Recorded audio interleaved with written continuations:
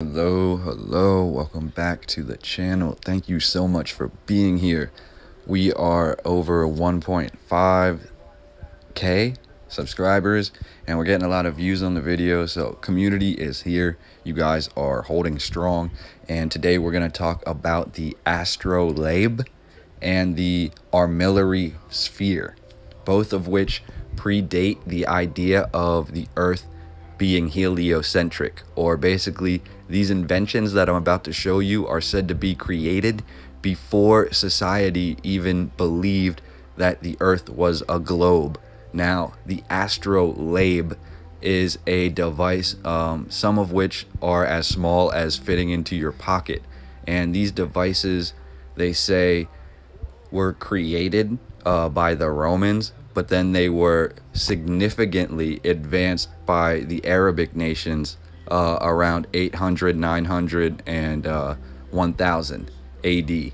And these devices basically can tell you everything you need to know about the environment around you, including the time of day, the date, the month, the season, and the more advanced ones had even more features that really are unexplainable, because this whole device is a series of discs on top of each other, and these discs basically rotate, and you hold this device up to the skyline or up to the stars, and it is so well made and so mechanically perfect that it can tell you precisely all of the information that you need to know about the area around you. So in one way to look at it, this could be considered to be the first smart device, but this isn't some sort of internet artificial intelligent magic giving you the answers you need. It's you being smart enough to use this device and to hold it up to the stars and to be able to calculate the answers that you want.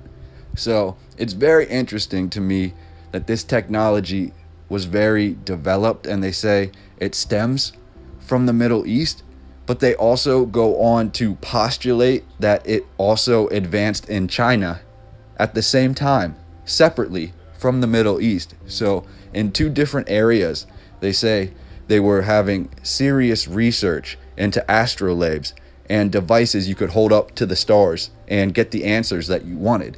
So we've already talked about numerous times the idea of a large vast country called Tartary that could stretch from China to the Middle East, which would tie this sort of technology together. But as far as the narrative goes now, we're told they advanced separately from one another.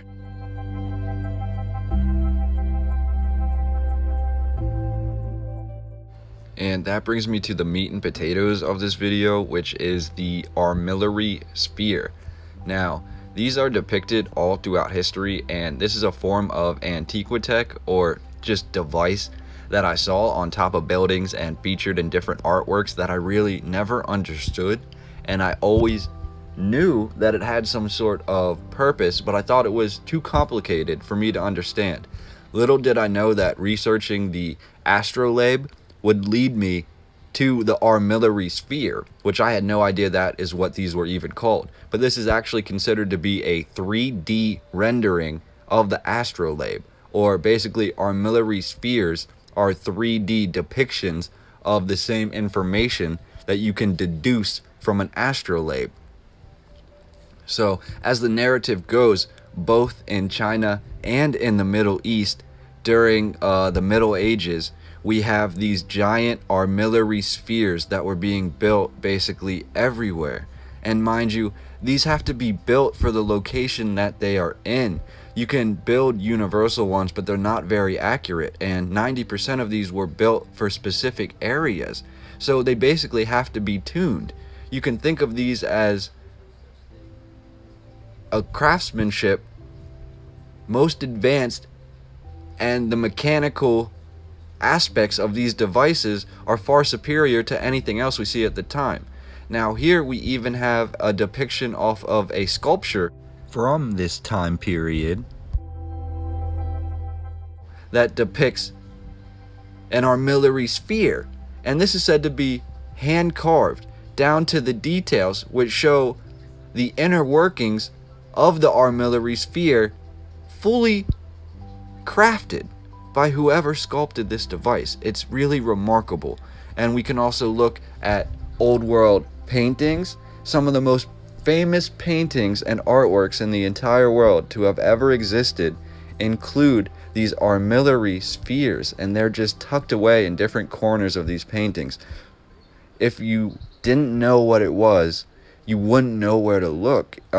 It's basically different clues that are given throughout history and artworks that lead you to the importance of these lost technologies and devices. Now, furthermore, you'll find that these Armillary Spheres not only were depicted in different paintings, but it's said that the kings and queens wanted to be depicted holding a Armillary Sphere in one hand. And if you know anything about the old paintings of kings and queens, we always see a sphere in their hand.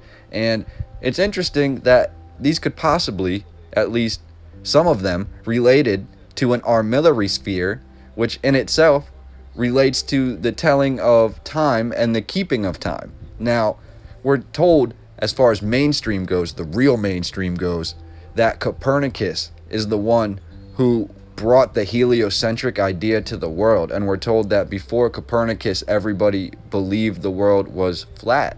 But that's simply not true. If you look into books and different novels about astrology and astronomy from the 1800s and before, you'll find that in both China and in the Middle East, they have different astronomers, astrologers, and scientists who were presenting ideas that the sun was the center of the earth.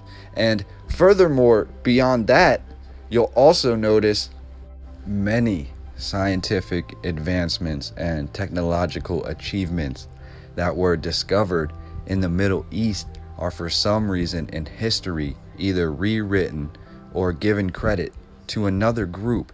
And I just find that to be one of the worst parts about history, is that it's always his story. Now, the last thing I want to talk about is how these Armillary Spheres look exactly like gyroscopes. I mean, exactly like gyroscopes. On another comment I received about the conduit railway system and talking about free energy or very cheap energy systems, someone mentioned gyroscopes. And the further I looked into it, you'll find basically different parts of the gyroscope scattered throughout history almost. Different mechanisms that would lend itself to the gyroscope have been developed all throughout history as different devices, the Armillary Sphere basically being the outer core.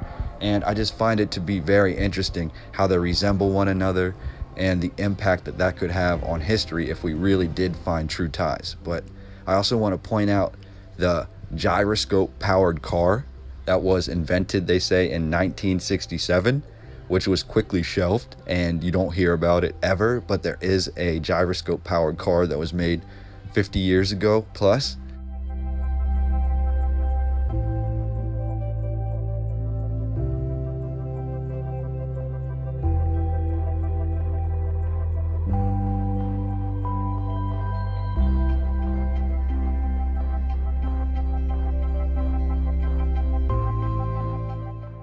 And I want to finish with discussing the free energy possibilities of these Antiquitech devices.